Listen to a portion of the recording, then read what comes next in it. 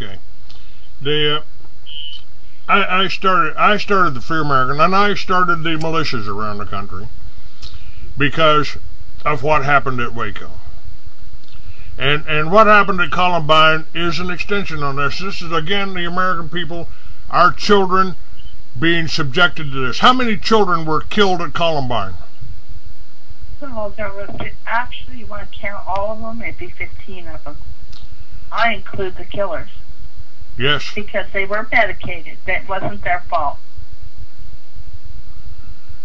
Right. So, end of story. 15 children there, 25 killed at Waco. And this is why I started the show. Because people like you and Mark couldn't get to the mainstream. They didn't want to talk to you. They didn't want to talk to you. No, they don't.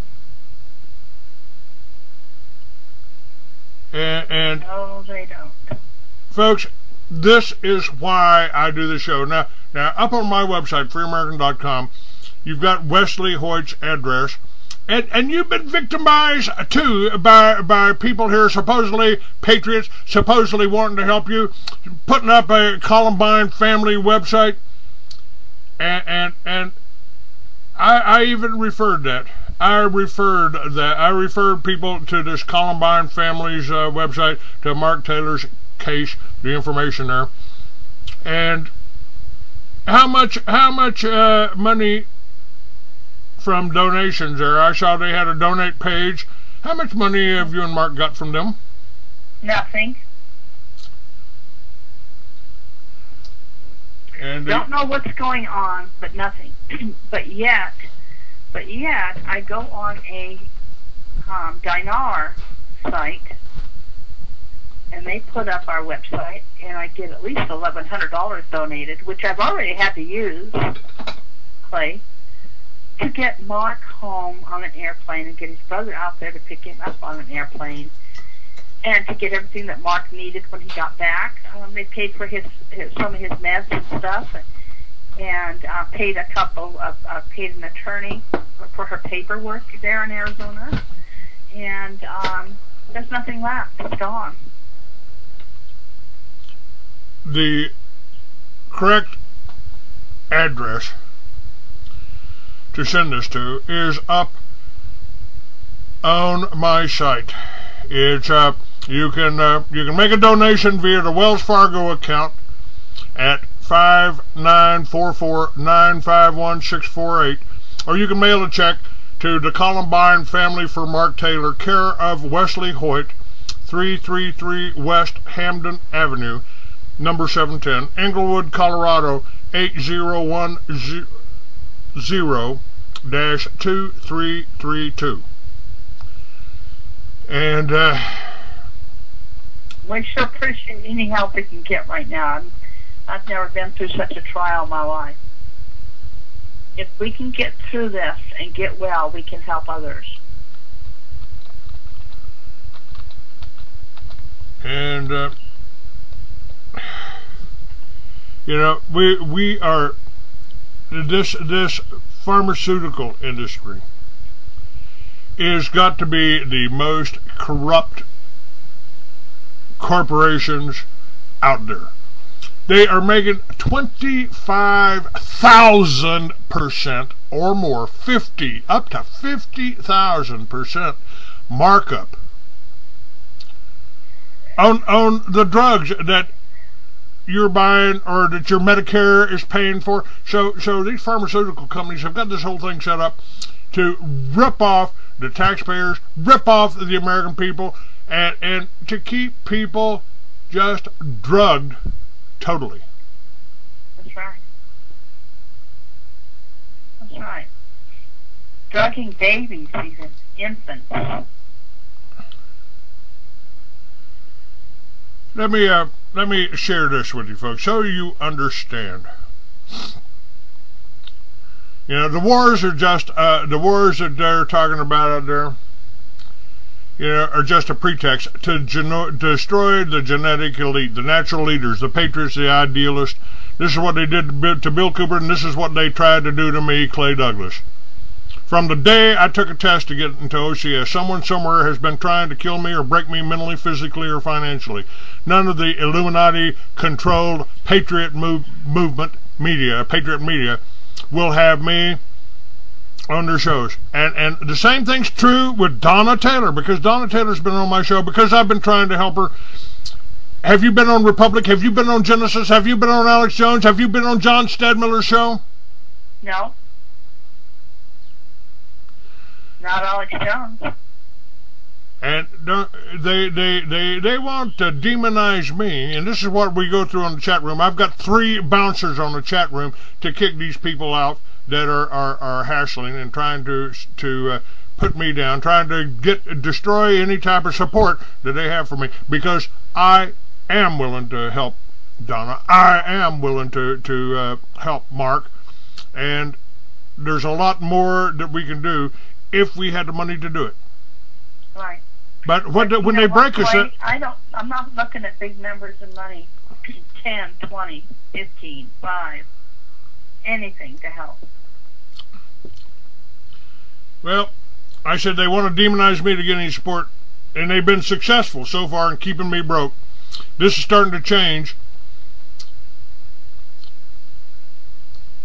If you will help, folks, if you can do that by ordering my books, you can make donations. You can make a donation to Donna, and people have been doing that. That's why we were able to fly Mark up here, why we were able to send his brother down there, why Donna is able to get an apartment now where she can take care, and you've been taking care of Mark for 10 years. I believe you can do a lot better taking care of him than the Arizona medical system that has ripped off their money, folks. So yeah, they tried to excuse me of being the ripoff when it's them doing it. You know, folks, what I do with these shows is to try to help and inform the American people to the treachery and the ways of these elitist slave masters. Now, let me give you, in this email that I just sent out, you know, how's one supposed to respond when you learn that more than 24 pharmaceutical companies make over $1 billion in profits each year? What's the appropriate word to use when you find out the top executive of the 3rd largest health insurance company raked in $68.7 million in 2010? Is it okay to get angry when you discovered that over 90% of all hospital bills contain gross overcharges? Now, once upon a time, going into the medical profession was seen as a noble thing to do, but the healthcare industry in America has become one giant money-making scam and is completely dominated by health insurance companies, pharmaceutical corporations, lawyers, and corporate fat cats. In America today, just one trip to the hospital can cost you tens of thousands of dollars, even if you do not stay for a single night. The sad thing is that a majority of the money you pay out for medical care doesn't even go to your doctor. Rather, the system that is soaking up, it is the system that is soaking up most of the profits. We have a healthcare industry in the United States that is fundamentally broken and needs to be rebuilt from the ground up.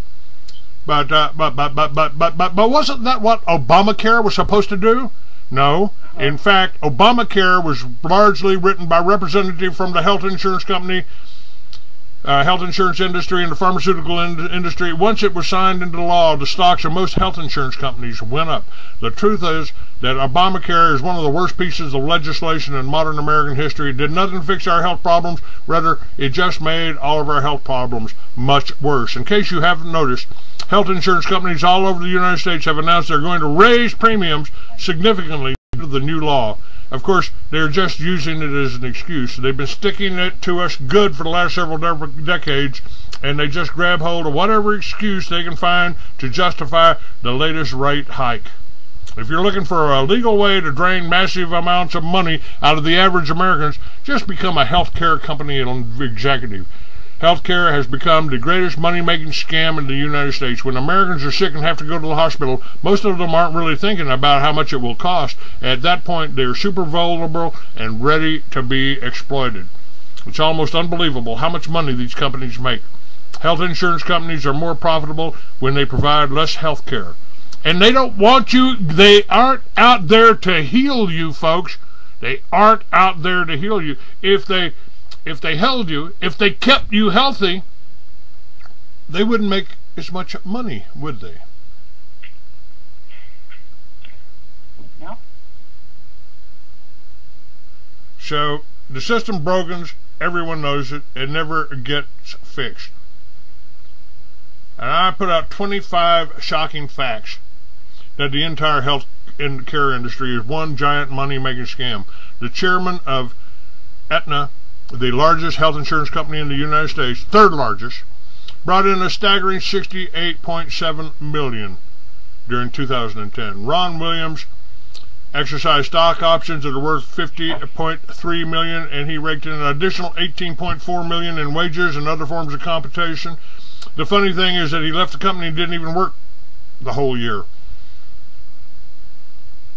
One study found that approximately 41% of working-age Americans either have medical bill problems or are currently paying off medical debt. And over the last decade, the number of Americans without health insurance has risen from about 38 million to about 52 million. 1 out of every 4 Californians under the age of 65 has absolutely no health insurance. Medical bills are a major factor in more than 60% of the personal bankruptcies in the United States. Approximately 75% of them involved individuals that actually did have health insurance. I mean, that is just astounding to me. That's amazing to me, Donna. Yeah. Amazing me too. Yeah, if they kept us healthy, kept us healthy, they'd be out of business. And folks, I've got another video up. It's called Zeitgeist 2011. I've got that up, and it talks about this whole system. We are in a society that is built upon planned obsolescence. It's built upon you getting sick. It's built, and they're doing their damnedest to make sure you get sick. They're altering the food, genetically modified foods, genetically modified animals. They want to chip your chickens. And I believe the reason they tried to kill me is because of my plan for Liberty Villages. In a Liberty Village, the care of what happened to Mark and Donna would be completely different. They would be provided a place to live inexpensively. You know, they would have natural healers, doctors like Dr. Ann Tracy, who was on my show, who know how to heal themselves naturally.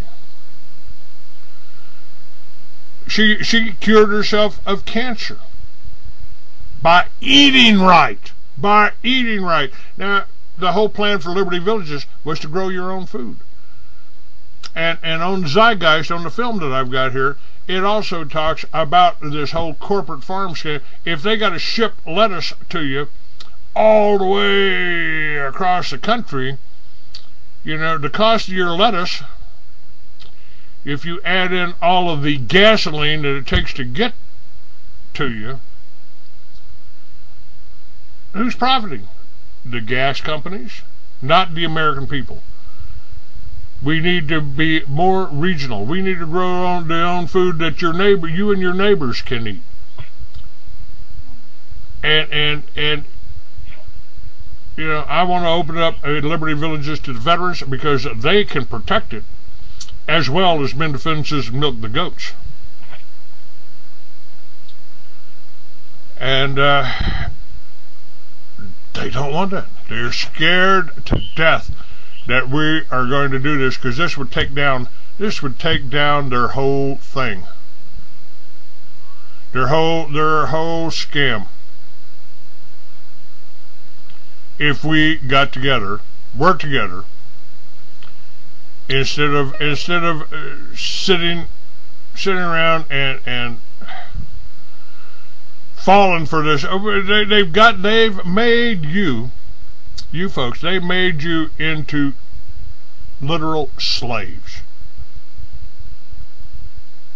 Doesn't it feel like that, Donna? Oh yeah, no doubt. It's it's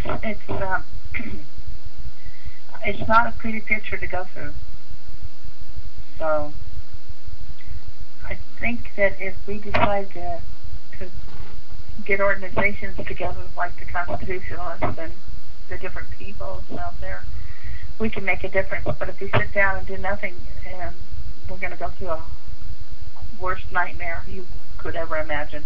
All right, we're out of time. Donna Taylor, thank you. Tell Mark that there's a lot of people out here that care for him, that care about him, and I'm one of them. And any way I can help, any way we can get this information out. And folks, if you're listening to the show, then pass it around. Pass it around. It'll be up there on an MP3 file within an hour.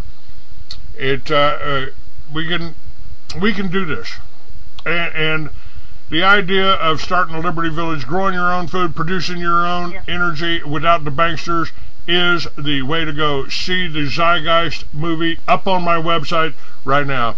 Donna, thanks again, and you call me anytime. You tell Mark when he feels like talking, just call me up and shoot the shit with me.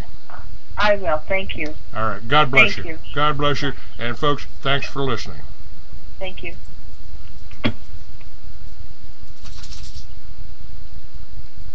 Call recording has been completed.